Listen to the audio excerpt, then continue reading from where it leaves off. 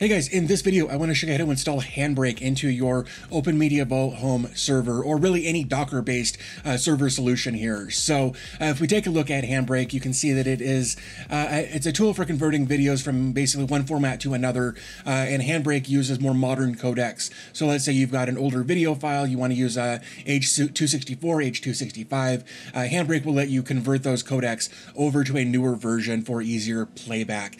Now, the one thing I do want to say here is that this will only work on 64-bit systems or x86/64 systems, meaning there's a really good chance this won't work on a Raspberry Pi setup. So I just wanted to get that out there just so that everybody's aware that this probably will not work if you're doing this on a Raspberry Pi. So when I started doing some research on this, I was digging around on Docker and I ran across this JLE Sage /HandBrake. It was updated fairly recently, and he's got a pretty good setup here. The problem is that it's just a Docker command, something you would run in an SSH, like a PuTTY program or something like that. So I've gone ahead and converted that over to a stack, a version 2 stack, so that we can run it in Portainer. So let's go ahead and jump over to Portainer and take a look at that. Okay, so here we are in my Portainer setup here. Let's go over here to stacks, and we'll just click on add a stack.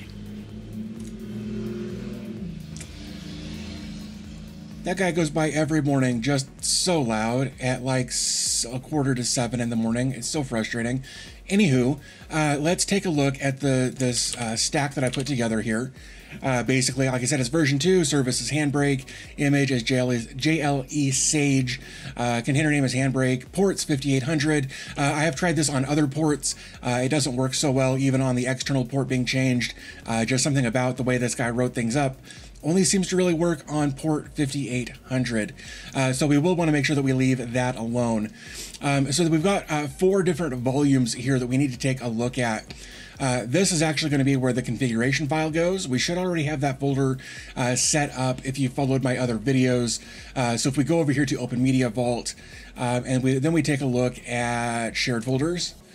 In here, we should see a configuration folder, and in that we can actually put a subfolder in there for HandBrake. So let's go ahead and do that actually. So what I'm going to do is I'm just going to copy this, and I'm going to go back to Portainer, and I'm just going to replace the first half of this. Actually, I'll just do it there, and I'll give that a capital H just for the sake of consistency there. So now we've got 3 other folders here, and we're actually going to have to create these in OpenMediaVault here. So what we're going to need is a storage folder, a watch folder, and an output folder. So I'm going to go ahead and create 3 folders here. I'm going to call it, I'm going to say HB for HandBrake, and I'm going to call this storage. I'll go ahead and select my device, put it there. I'm going to make sure that everybody has read and write privileges, and I'll say save. Now, so we've done storage, so let's do HB watch. And again, we'll go ahead and select our drive, like so, and then we can click save. And I believe the last one that I need is output. So I'll go ahead and click add one more time. I'll say HB output, and I'll select my drive, and everybody gets privileges. So I'll click save. So now we've got those 3 folders created. So now what we need to do is come over here to SMB CIFS and actually make those available on the network. So I'm going to go ahead and just go ahead and select here, only guests, and save. I'm going to do the same thing for storage and only guests, and save. And one last time for the watch folder. And then once that's done, we can go ahead here and click apply. Okay, so now that we have those 3 folders shared, what we actually want to do is come back here to shared folders. And we've got our first, our config folder is shared there. So next, let's take a look at the storage. All we need is this absolute path for storage. So we can right click, go to inspect, double click and copy. And then we can just come right into here, paste that in like so. And we're going to do the same thing for watch and output. So we'll right click, go to inspect, double click, copy. Go ahead and paste that in there. And one more, right? Let me see, watch, I need output. So let's go up here to output, inspect, copy. We'll go ahead and paste that right in there like so. Okay, so now that we've got all of this modified, we're good to go. Everything here is set up the way it needs to be set up. So now we should be able to scroll down. Oops, actually we've got to give it a name. Let's do that first. Now we can click on deploy the stack.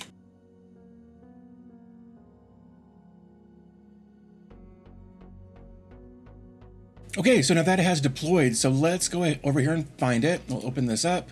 We'll go over here to logs.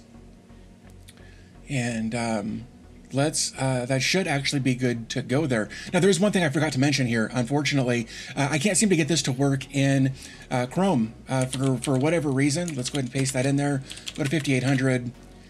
And right here, server disconnected. But if I come down here and I open up Firefox, there we go. Let's drag that up there.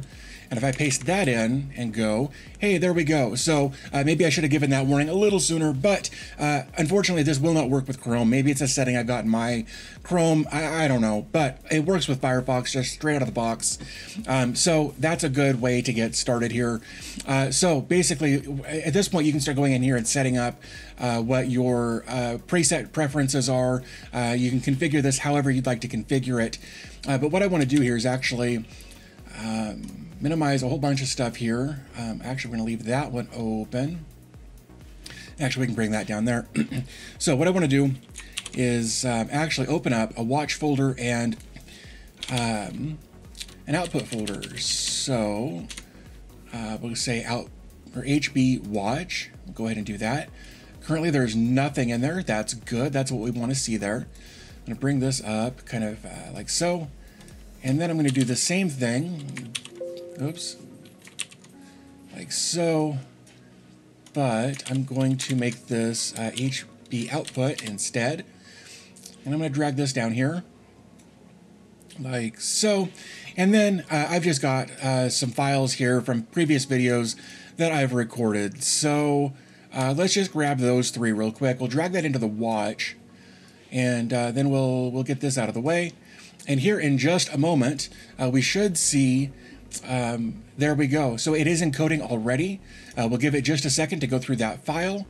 And then we should start seeing these get output into the output folder. Okay, so just like that, those three files are converted. And if we take a look at, let's sort them by title there. So we can see that the first file up here is 24 megs. When that is compressed down, it is just over 5 megs. Same thing, we went from 18 to 3 and from 6 to 2. So if we actually take a look, I'm going to turn my volume down there.